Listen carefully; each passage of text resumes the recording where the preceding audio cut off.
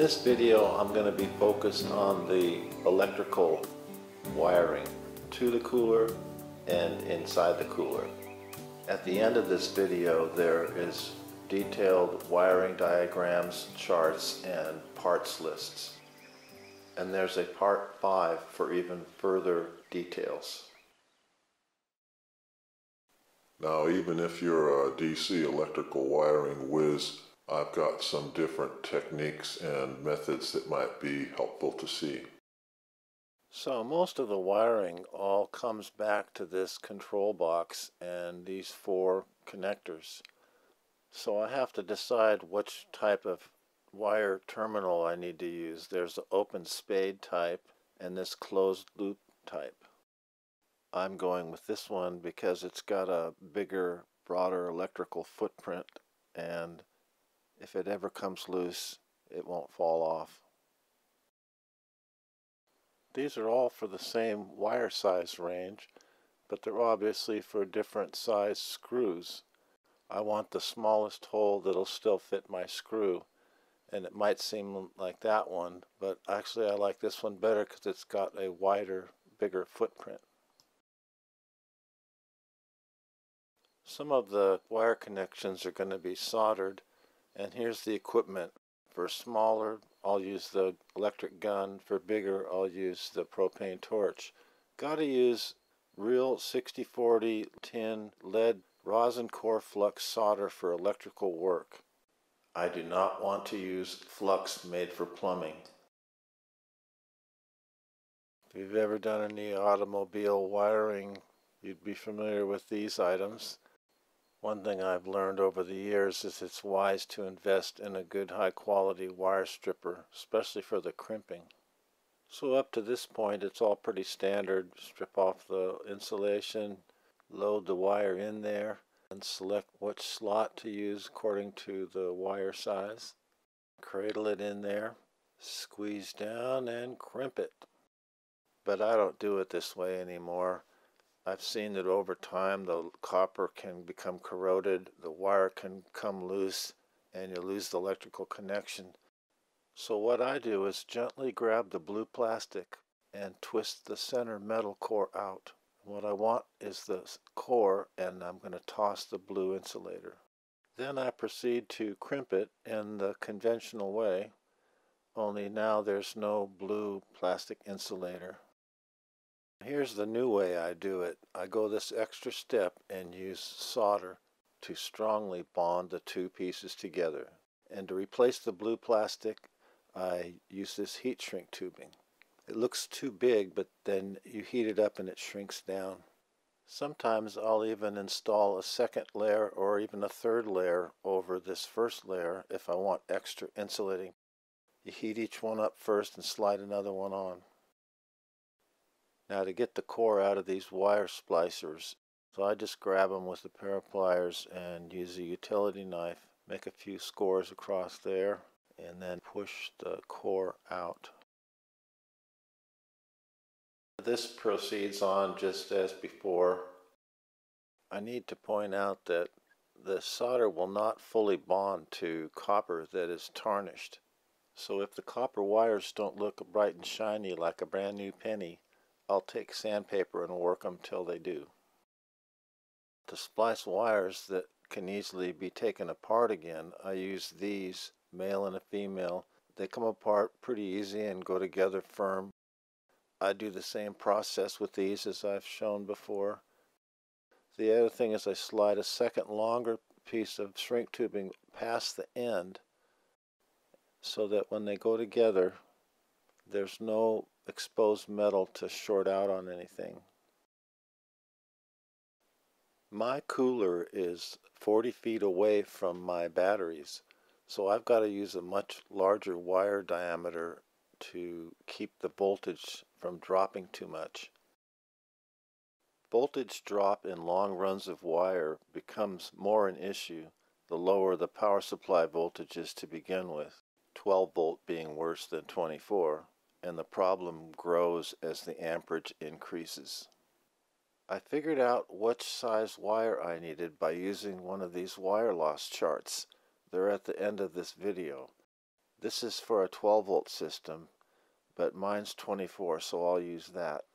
So my system uses approximately 8 amps max, and I'm going 40 feet, so I should be using at least 8 gauge wire. It could be bigger wire, but 8's the minimum to keep my voltage drop at 2%. If I wanted to save a little money on the wire, I could use the next smaller size. It wouldn't hurt anything, just the fan and the pump would run a little bit slower. I should note that the larger the wire gets, the smaller the gauge number goes. You can see this is all a bigger scale than what I've been showing up to now. There's no opening here big enough for this wire, so I just gently squeeze it in the largest opening and twist around and pull off the insulation. I don't want to cut into the wire. Sometimes the shrink tube won't fit over the end, so I've got to put it on first. For crimping, I use this very inner center part of a regular pair of pliers, and I put the pliers down on a firm surface and push hard down on the handle. Then I turn it around the other way and do it again.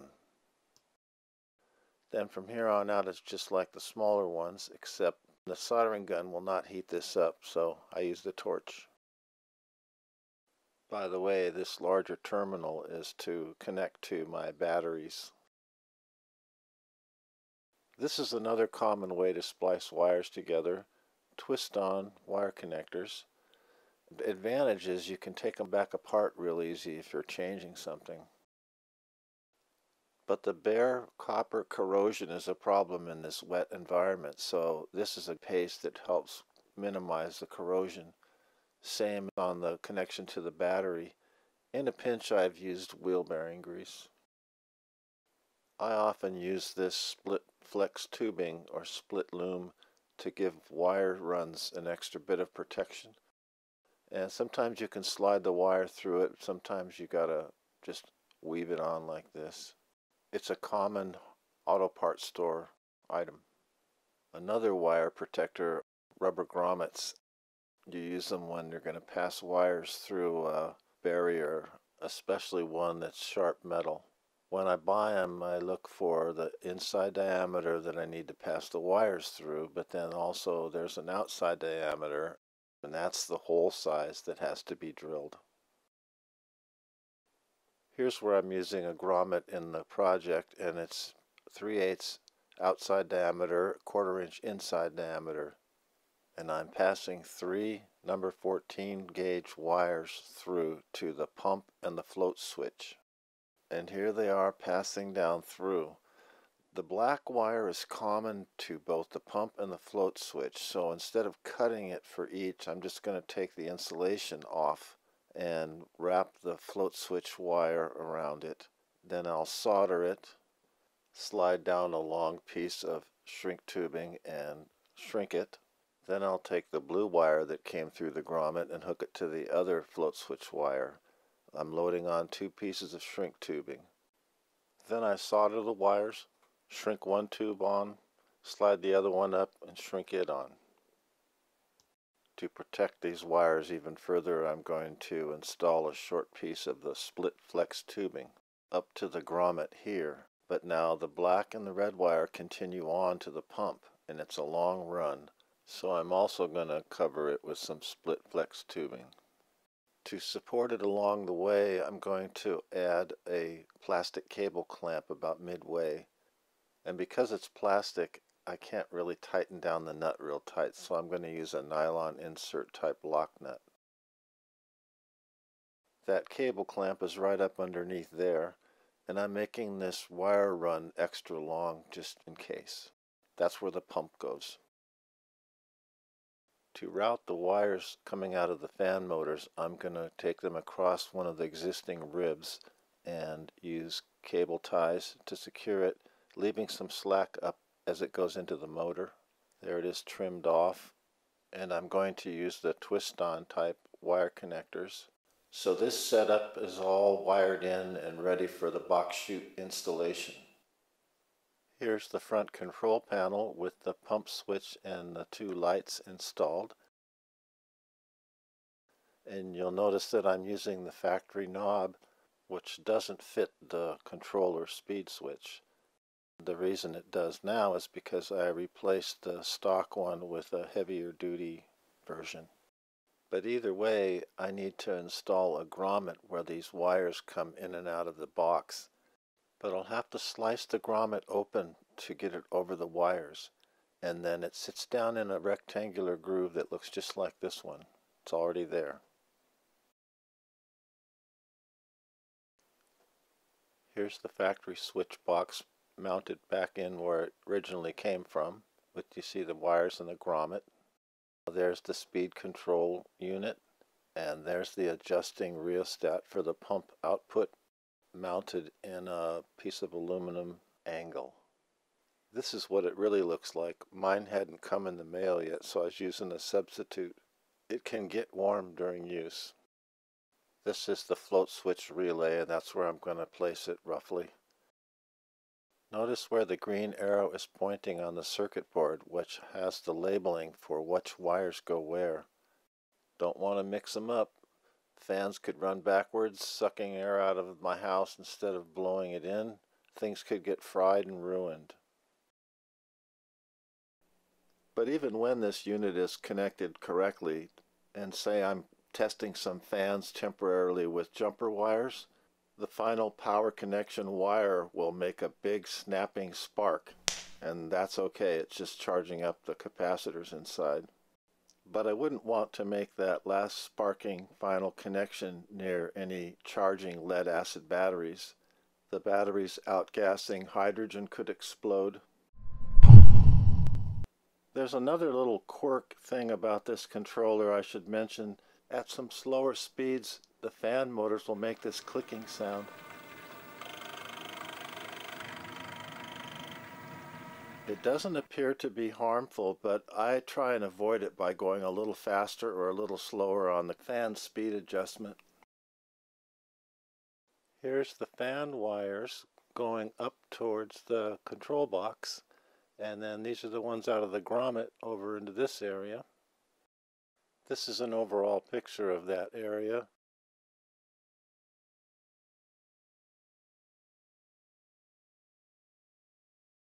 These are the wires coming out to the front control panel. The lights are polarity sensitive, so the red has to go to the positive or they won't work. Now I'm beginning to wire in the switch and the two lights. This is one of the resistors that goes to the lights, as shown in the wiring diagrams at the end. It's not good for these parts to get too hot, so the soldering should get done on and off real quick, and then smother it immediately with a wet paper towel to cool it off.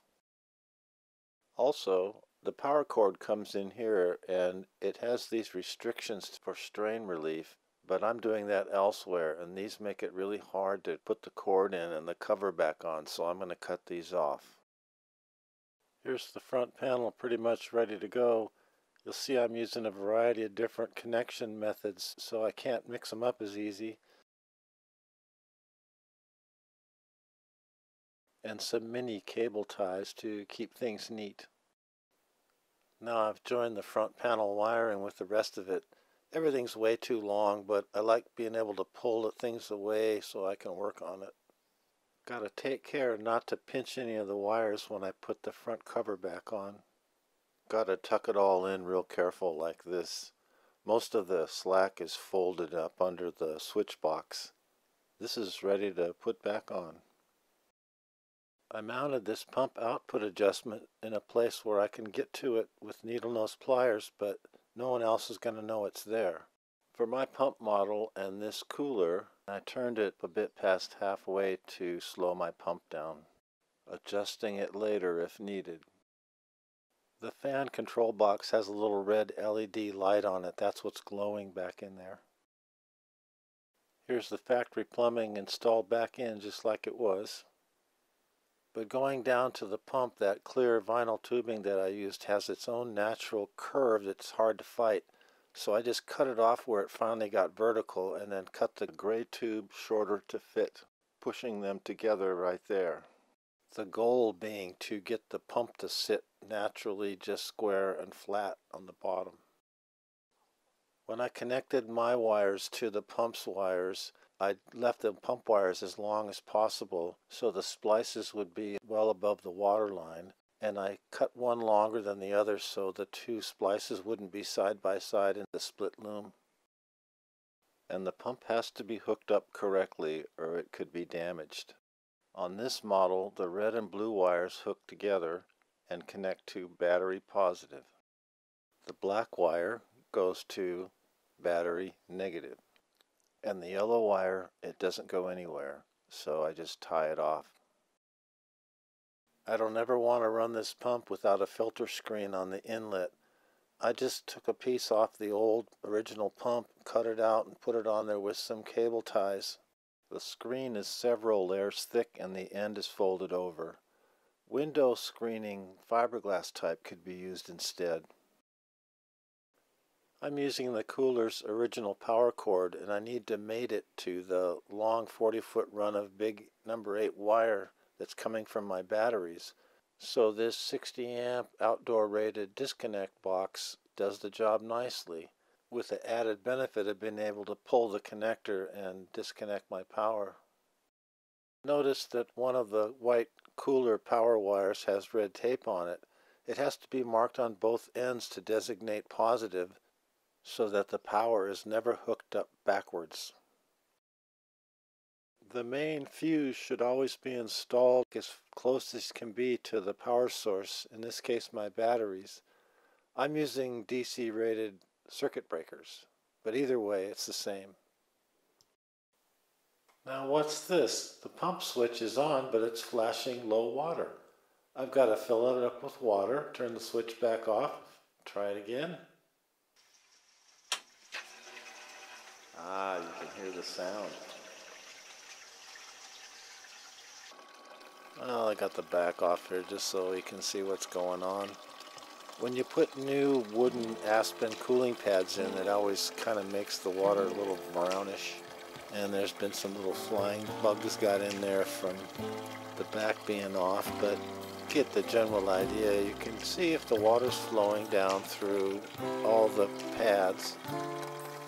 I'll drain it and fill it again. Add a cap of laundry bleach.